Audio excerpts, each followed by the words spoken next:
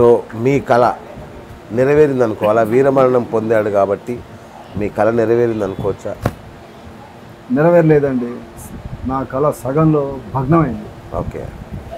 నా కళ ఓకే అతను పూర్తి సర్వీస్ చేసి ఉంటే ఓకే నా కళ ఇంకా ఎన్నో దాంట్లో మంచి మంచి సంఘటనలు, దేశం గర్వించదగ్గ, నేను గర్వించదగ్గ నా కొడుకుని సైన్యంలో పంపినందుకు అతను ఎన్నెన్ని విజయాలు, ఎలాంటి విజయాలు దేశానికి సమకూరుస్తాడు. అవును, అది ఇప్పటికే ప్రూవ్ అయింది. అవును, అతను ఉంటే ఇంకా ఎన్ని చేసేవాడు. అవును, అదే ధ్యేయం. నిజం. ఎందుకంటే పాకిస్తాన్ చొరబాటుదారుల 3 చంపిన చరిత్ర ఉంది.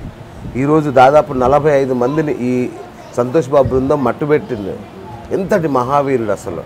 ఎట్లా తయారు చేశారు ఈ వజ్రాయుధాన్ని అసలు మీరు? ఎట్లా అంత దేశభక్తిని ఎలా నింపారు మన వాళ్ళలో?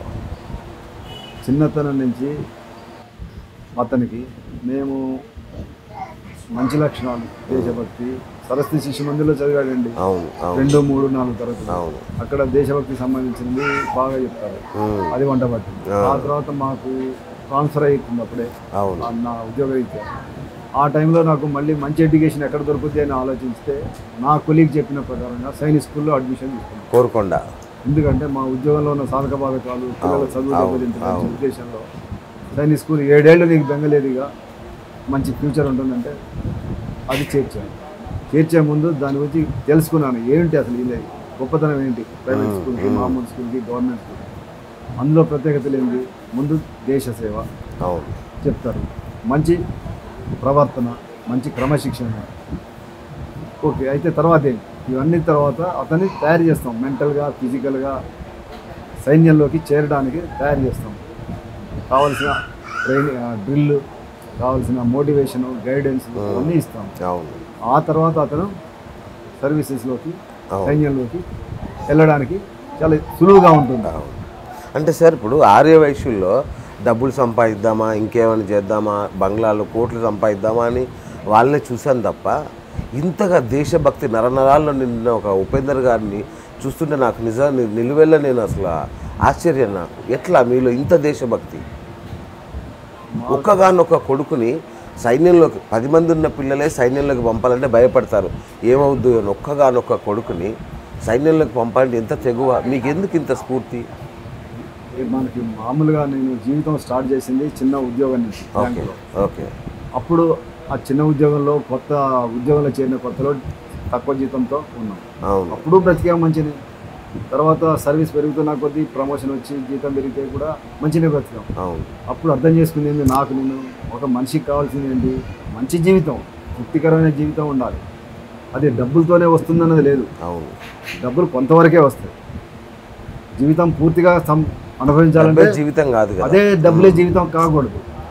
ఆ విధంగా నేను డబ్బులు ఏదో ఒకటి మన సంతృప్తి పొందే లెవెల్కి కనుక మనకు ఆదాయం ఉంటే చాలు. ఆ తర్వాత జీవితం గురించి ఆలోచించాలి అనేది నా వ్యక్తిగతంగా ఉన్న ఆలోచనని నాకు ఆలోచించుకొని సైన్యంలో మా అబ్బాయి చేరితే ఏ లెవెల్లో చేరితే బాగుంటుంది, మంచి జీవితం కావాలి.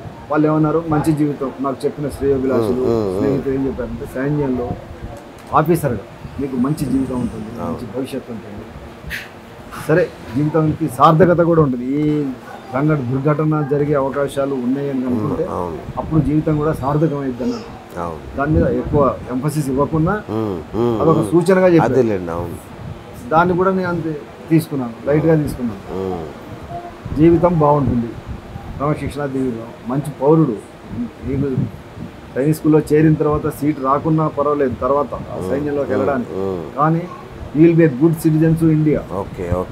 సమాజానికి ఒక మంచి పౌరుడుగా తయారవుతాడు అని నాకు నా శ్రేయోభిలాషులు చెప్తే అది నాకు బాగా ఎక్కింది. నాకు కావాల్సిన జీవితంలో మనిషికి కావాల్సింది సంతృప్తికరమైన జీవితం, అంతే. సమాజానికి మంచి చేయాలి, చేతనైతే 10 మంది మెచ్చుకోవాలి, అంతే తప్ప మనకి డబ్బులే వద్దు. దాంతో జీవితం, మంచి జీవితం అనుభవించవచ్చు, కానీ దానివల్ల అనే కాదు, లేకుండా కూడా మన మనసులో కనుక సంతృప్తి పొందుతున్నామంటే అది మంచి జీవితం. అలాంటిది ఇందులో ఉంది అంటే ఇక నేను ఇంకా వేరే ఆలోచన చేయలేదు. లేకుండా మా వాడిని సైనిక్ స్కూల్లో చేర్చిన తర్వాత అది నా వంతు పాత్ర అయిపోయింది. చిన్నపిల్లాడు 17 వయసు అప్పుడు చేరాడు. 7 ఏళ్ళు వాళ్ళు ఎడ్యుకేషన్లో వాళ్ళు ఇచ్చిన మోటివేషన్, గైడెన్స్, దాంతో ఎన్డీఏకి ప్రిపేర్ చేశాను. ఎన్డీఏ ప్రిపేర్ చేసినప్పుడు మళ్ళీ నాకు నా శ్రేయులకు చుట్టాలు కొంతమంది ఏమన్నారంటే, అరే ఒక్క కొడుకు సైన్యంలో ఎలా పంపిస్తావు కదా అంటే ఏంటి. అయితే అప్పుడు నేను జవాబు ఇలా చెప్పబోయే లోపల నా కొడుకు నా పక్కనండి, అయితే ఏంటి అంకుల్, ఏంటి మీ డౌట్ ఏంటి? అదే సంతోష్, అది అంటే చావు గురించేనా? యుద్ధం వస్తే చావు, అది యుద్ధంలో చావేంటండి, అది మామూలు చావు అవుతుందా యుద్ధంలో పోతే? తక్కువ వయసులో 100 ఏళ్ళు అంటే 100 ఏళ్ళు బతుకుంటారు అంకుల్. ఎంతమంది తక్కువ వయసులో చనిపోతున్నారు, యాక్సిడెంట్లో చనిపోవట్లేదు, ఈతకు పోయి చావట్లేదా, రోడ్ యాక్సిడెంట్ రావట్లేదా, ట్రైన్ యాక్సిడెంట్ రావట్లేదా, ఫ్లైట్లో చావట్లేదు, మరణం ఎక్కడ లేదు, ఇన్ని చోట్ల ఉంది. అలాగే యుద్ధం కూడా అదొక ప్లేసే. కానీ మిగతా ఎక్కడ చచ్చినా గుర్తింపు వస్తుందా? ఈ గుర్తింపుకి ఆ గుర్తింపుకి తేడా చెప్పండి. మావాడు ఆ రోజునే అంటే 17 ఏళ్ళ వయసు, అప్పుడు 17 అప్పుడే నా బదులు వాడు జవాబు చెప్పాడు. నేను చెప్పలేని జవాబు ఆ రోజున, నాకు తెలియదు. అవును అవును కదా, వీరమరణాన్ని కాంక్షించడం అంటే ఆ వయసులో దానికి ఆ విలువ ఆ రోజే అప్పుడే తెలిసింది వాడికి. జీవితం విలువ నేను అనుకున్నాను, నా కొడుకుకి జీవితం విలువ అప్పుడే తెలిసింది. అయిన తర్వాత వాళ్ళందరికీ జవాబు చెప్పారు. చెప్పిన తర్వాత ఇంటికి వచ్చి మేము మళ్ళా మా కుటుంబ సభ్యులు ఉన్నదే 4, వాటితో పాటు వాళ్ళ తల్లి, చెల్లె, కూర్చొని మళ్ళీ మాకు ఇంట్లో డిస్కస్ చేసుకున్నప్పుడు ఏమిటి అంటే, నా పెంపకం ఇంతవరకు అయిపోయింది, ఇంతవరకే నా పాత్ర. ఇక్కడి నుంచి నువ్వు పెద్దోడు అయ్యావు, 17-18 ఏళ్ళు వచ్చాయి. ఇప్పుడు లైఫ్లో టర్నింగ్ పాయింట్. ఏమవుతావు? ఇంజనీర్ అవుతావా, డాక్టర్ అవుతావా, సైనికుడు అవుతావా, ఇంకేదన్నా అవుతావా, ఇక్కడ ఇండియాలో ఉంటావా, ఫారెన్ పోతావా, రూపాయలు సంపాదిస్తావా, డాలర్లు సంపాదిస్తావా, పౌండ్లు సంపాదిస్తావా, ఇది నీ ఇష్టం. ఇక్కడి నుంచి నువ్వు చెప్పు, నీకు కావాల్సిన ఆర్థిక సాయం నేను చేయగలను. ఇక్కడి నుంచి చేయగలను సింగిల్ ఒకటే రౌండ్. నీకు కావాల్సిన నాకు నెలకి ఇల్లు పంపంటే పంపుతా, నాకు కెపాసిటీ ఉంటే చెప్తా, లేదు కెపాసిటీ లేకపోతే నాన్న నాకు చేత కాదు అక్కడ అంటా. ఓకే, నువ్వు ఇన్నొద్దు, నాకు సింగిల్ మైండెడ్ చెప్తున్నా, నేను కళ్ళు మూసుకొని ఫర్మ్గా చెప్పాడు, నేను డిఫెన్స్ సర్వీసెస్కే పోతా, సైన్యంలోకి వెళ్తా. అమ్మ మంజులమ్మ గారు, మీరు చెప్పండి, అప్పట్లో నిజంగా ఆ శివాజీని కన్నా జిజియాబాయిని చూసాము, ఆయనకి ధైర్యాన్ని నిరూపిస్తున్న అమ్మని చూసాము. నిజంగా అమ్మ మళ్ళీ మిమ్మల్ని చూస్తున్నాను, చేతులెత్తి మొక్కాలు మీకు. మీరు మాట్లాడుతున్నప్పుడు మొట్టమొదటి ఆ వార్త తెలిసినప్పుడు మీరు మాట్లాడుతున్నప్పుడు మీ మొహంలో భారతమాత కనిపించిందమ్మా. ఎందుకంటే నా కొడుకు నేను ఒకవైపు దుఃఖం ఉన్నా దేశం కోసం ఇచ్చారన్న సంతోషం అన్నారు చూసారా, ఆ మాటలు చాలా గొప్పవమ్మా. మీరు ఎట్లా భరించారు ఆ కడుపు కోత? ఒక్కగానొక్క కొడుకమ్మ, ఎట్లా పంపారా, బాధ ఎట్లా మీరు తట్టుకున్నారు అసలు? అంటే ఇది ఒక్క ముక్కలో చెప్పేది కాదు.